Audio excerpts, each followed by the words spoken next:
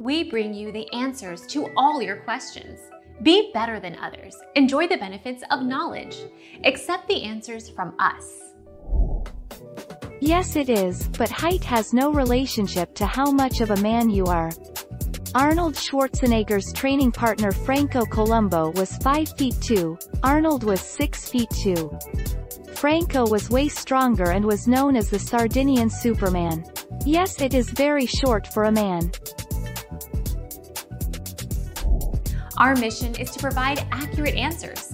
We think without knowledge, it is impossible to live a balanced life. Be competent, be skillful.